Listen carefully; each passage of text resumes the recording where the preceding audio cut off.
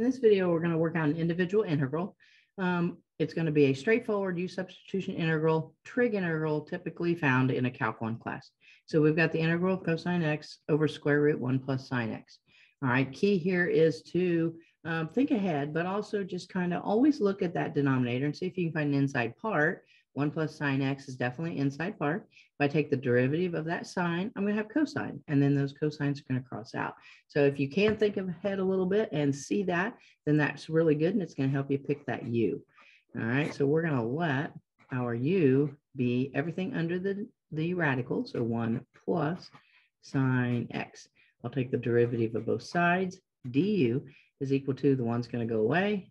Derivative of sine is going to be cosine x, and then dx. We're going to go ahead and solve all the way down for that dx. So we'll have a du over cosine x.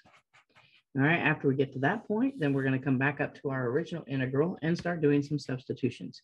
So we'll have the integral. Our cosine x will stay in the top. I'm going to replace what's underneath that radical with a u. So I'll have a square root of a u.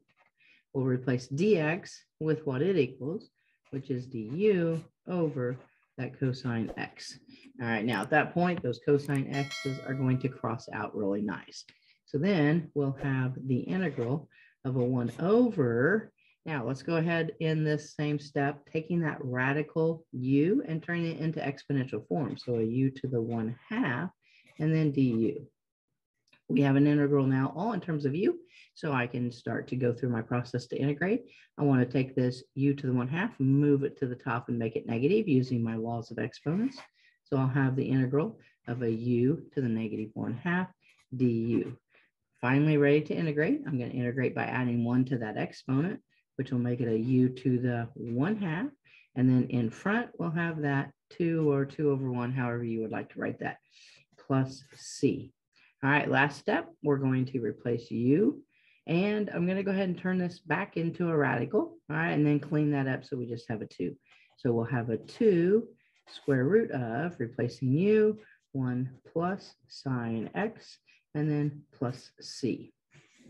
So definitely a straightforward U-substitution, and that involves some trig and would typically be found in your Calc 1 classes. Definitely thanks for watching. If the videos are helping, please share with your friends so they can benefit too. And don't forget to subscribe to this channel. Thanks.